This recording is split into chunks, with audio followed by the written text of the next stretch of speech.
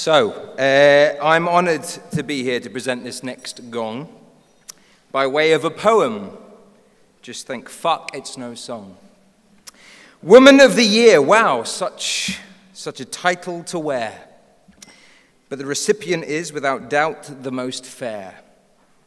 Fair and deserving, hard-working and kind. The busiest bee, the Game of Thrones' greatest find. She's not only ridiculously talented, the best of the batch, she's got a ruddy good smile with characteristics to match. Yeah.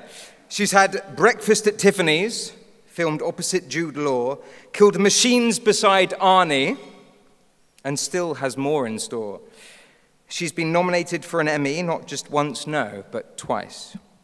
To be successful so quickly and to still be so nice. I mean, I'm not jealous. No, I promise, no. I'm really quite proud. So it's time she stood up in front of this crowd. She's the mother of dragons, but has the strength of a Stark. GQ's Woman of the Year is Emilia Clarke.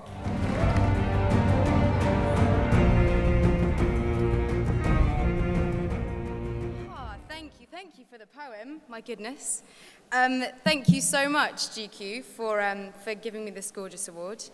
And yeah, I just want to say it's a real privilege to be recognised in amongst all these gorgeous, wonderful, talented, handsome, yeah, real handsome men. So I'm going to turn my Tinder on. It'll be Dragon Baby Mama if any of you are kind of looking for that.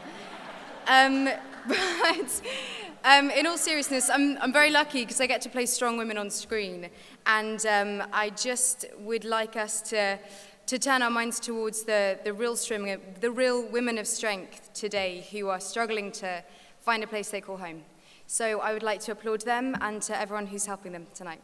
Thank you very much for the award, GQ. Thank you.